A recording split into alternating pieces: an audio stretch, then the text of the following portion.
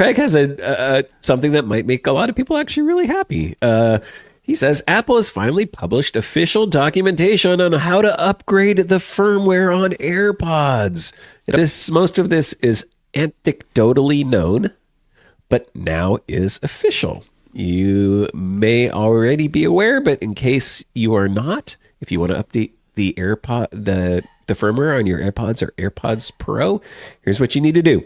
Make sure that your AirPods are in Bluetooth range of your iPhone, iPad, Mac, and that it's connected to Wi-Fi. Put your AirPods in the charging case and close the lid.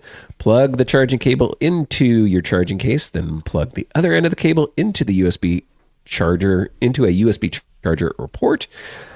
Keep the lid of the charging case closed and wait at least 30 minutes for the firmware to update. Then open the lid of the charging case to reconnect your AirPods to your iPhone, iPad, or Mac.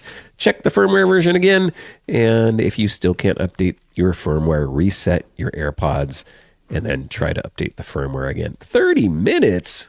It's Bluetooth. Wow. Bluetooth firmware updates, it's slow. Yeah.